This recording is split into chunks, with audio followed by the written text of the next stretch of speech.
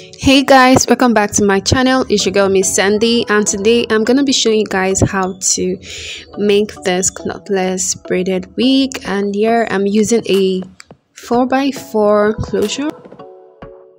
So yes, let's move on. So this is the net that I'm using to making this braided wig. So yeah, I'm gonna show you guys what happened with this net. Not like it is not good, but for my client's head it was a bit big, so and this cap was quite small because I got a smaller size. I'm very sure they have all the sizes though, but I got a smaller size, so I had to change it along the line. So anyways, just follow through. And yeah, if you're gonna be making this is the process you would use to sewing the net to the wig cap. So it is basically just very easy to make. So while I was making this, and I had to make sure that it was sewn properly, so I went ahead to use the sewing machine to do this properly after using the hand method. But either ways, if your sewings are properly tight, you don't need to do the other way around. So yeah. So guys, I went ahead to use a concealer pencil. You can use a Sharpie, or you can use a concealer pencil. However, or whatever you have in stock, you can use it. It doesn't really mean that you have to go to the market to get the Sharpie. You can use what you have. Like, this is a concealer pencil, and guys, I actually made a mistake when drawing this line. I would have used my tape rule to get my middle first before drawing out the line. So I had to use this older color of concealer pencil to get my markings right. Yeah, if that makes sense. So here I'm basically just gonna be ventilating inside the box. I am not touching those lines. So anyways guys, so afterwards you want to make sure that you cut out the nets in order to start the ventilating. So yeah, after cutting it, I had to use the green fabric for contrasting my background in order to see the holes properly. So you can use a black, I don't know, whichever color you feel it's suitable for your eyes or whatever, in order to see the holes on the nets. You can use it, but this green actually works better for me. So yeah, I'm basically just putting it underneath the wig cap in order to start ventilating. So guys, this is how it looks like. So you can see how visible the holes are, like very visible. So once that is done, you want to start ventilating. And this is also in a braiding hair attachment. Yeah, braiding hair actually. So I'm basically just gonna use that to start ventilating. It's not necessary that you use a human hair. You can actually use a braiding hair. It's actually the same. There's really nothing to it. So I'm gonna explain how I am actually doing this ventilating method. Most people usually just ventilate around the box, and then inside they just leave it like that. But I wanted to make sure that my closure was as realistic as possible, so I took my time to ventilate it properly. So what I did is that I picked the first hole, skip the second, pick the third, skip the fourth, pick the fifth, and skip the sixth. So then I went to the next line and left the next line blanked, and then I went to the other next line of the box, and then I picked the first, skip the second, pick the third, skip the fourth, like that. Like, I don't know if that makes sense, but I'm sure you'll be able to make this if you have to try this by yourself. So guys, just keep watching.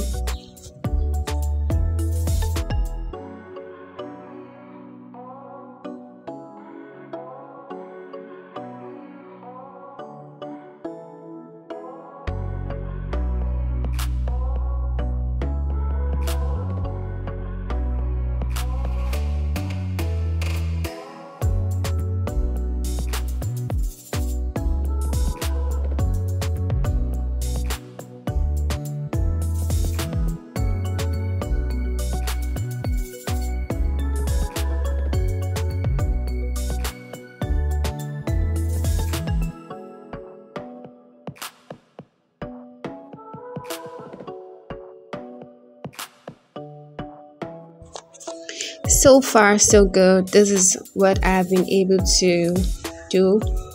So yeah, I've actually done quite a lot. This didn't take me like one day to do. I'm gonna be honest with that. Like, it took me several days because I had one or two to do. So I'm just gonna do a close-up to show you guys how I did this in case you didn't understand the first part.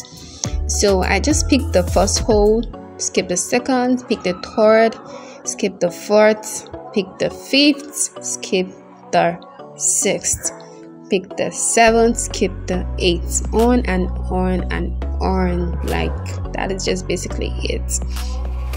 And then when I was done with the first line of this method, I went to the next line and I left it all the way through without picking any of it, and then I went to the third line like so.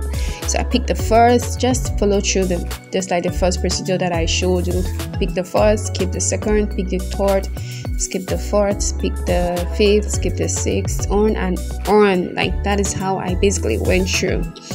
So yeah, if you haven't subscribed to my channel and you're able to watch through up to this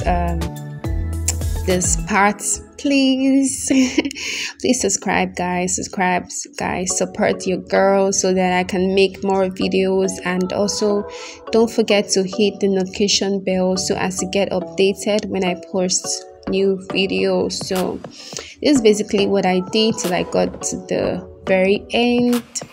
And you know, this is the back, so you have to make sure that you create a stop. So that is why I did this. So yeah, our closure is looking very nice, all pretty neat. And yeah, that's how I like to make my closure for my clients when requested. So I'm just gonna make sure that this is very neat as possible, guys. Yeah, so just keep watching. Keep watching, guys. I would show you guys what next to do. So now for the back, we want to make sure that this braid is not too heavy, so we want to make sure that we use our tape rule to take out the right proper measurements. I'm taking a 1.5 inch for that part, and then when I get to the middle I would take 1 inch. So this is where I'm gonna be braiding when I'm gonna be putting my feed-in braids. So I'm just gonna put that line all the way through in order to make my markings pretty easy for you guys to be able to get. So I'm tracing that all the way to the other side. I'm gonna do that to the other side. So when you're braiding, make sure that the braid is not so close to each other, otherwise guys, trust me, this wig is gonna be very heavy. So you want to make sure that you don't put too much, you just make sure that you leave a lot of space in. So this is our braid. Oh my gosh, I know this braid is gonna come out looking very nice because this color is fantabulous, guys, very matured. And yeah, so moving on, you can actually use any form of hair cream for this. This is just me basically using it to smoothen out my braiding hair in order to make my braids very neat as possible. So there are two methods to making this feed-in braids. I'm going to show you one, and then whichever you feel is quite easy for you to do, you can go ahead to doing that. So I'm just going to part the braid into two, making the first one smaller and the other one bigger. The first one that is smaller is going to be the third one that we're going to put in two, like so, and then the bigger one is one we're going to separate into two. So yeah, along the line I found out that this method was quite taking my time, so I actually used the second method for making this braided wig because that was actually what was easy for me to make. Like, it didn't give me stress at all. But this first method was quite stressful for me. It might not be for you guys, whatever However, or whatever suits you guys, whatever is comfortable for you, you can just go ahead to trying that. So this was the method that I used in braiding, doing the feeding braid for the rest of the wig. So I just use just one, and then you just part it into 3, and then you braid all the way down and then create your knot. Because this wig I am actually leaving the tips, which is the red parts. I'm not braiding all the way to the red part because I wanted to create some curls. I wanted to give it some curls because that was what was requested. So I'm just gonna create a knot like so. So yeah, that is how you're gonna do the rest of the wig. And yeah, so guys, yeah, I'm gonna show you how I picked the knotless, how to do the knotless braid if you're gonna do this. So this is basically how I did mine. It's very easy, guys. All you need to do is just to pick the braid. That is when you part your braiding hair. Pick it like so, and then you just take a strand and then you put in that part of the finger, and then like so, and then you take another one, basically just 2, and that is fine. That is okay. You don't have to do too much. So yeah, that's how I did the rest of the knotless braid. But keep watching because there's something I want to show you guys. Like, you have to keep watching in order to get the full details of this wig, so that you don't get to make mistakes. And then all those other parts that was sewn with the thread, I'm going to show you guys how to hide it in order for it not to show. I'm going to show you how to hide it properly. So yeah.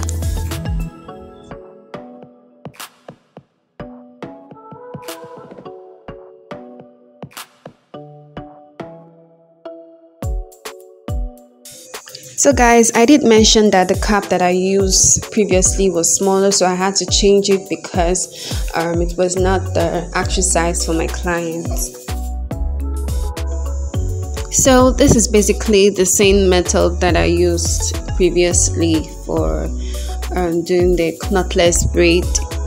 As you can see, this is the back, and I did 2 lines for the back because I wanted it to have that more realistic look instead of just single.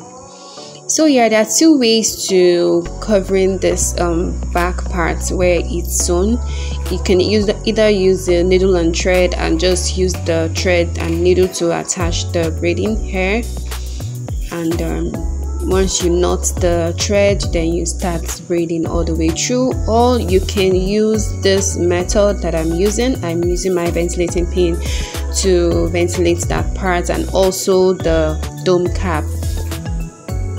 So that's just basically how to do this, how to cover this part so that it's not visible, because it won't really make sense if it's visible.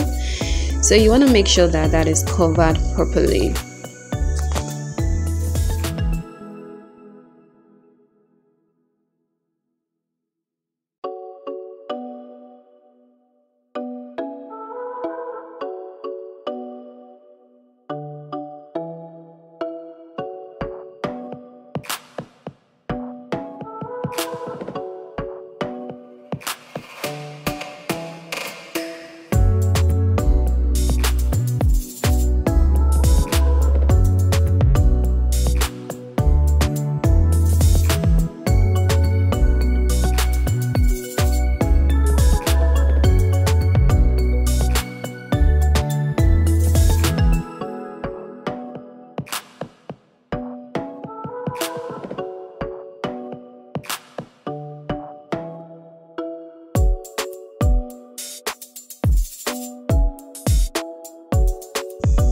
So once that is done, you want to proceed to creating the curls. So for this, I did was to tie the parts where I created my knots with a needle and with a thread, and then I braided all the way through, and then I dipped it in hot water. So I'm also going to ventilate the front part for the baby hairs, and I used a coily human hair for this because I wanted it to look as realistic as possible. So guys, this is how our wig turned out to be after dipping it in the hot water.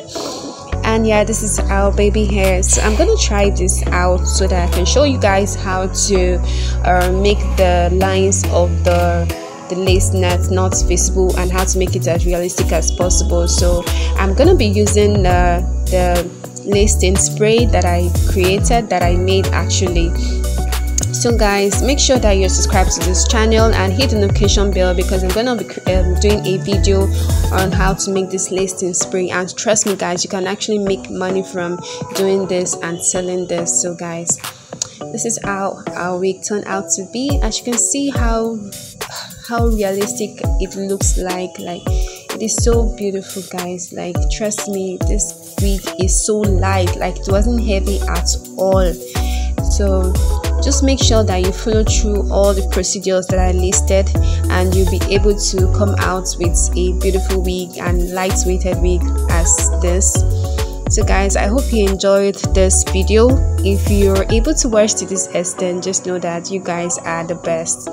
And yeah, I'll see you guys on my next video. Bye bye.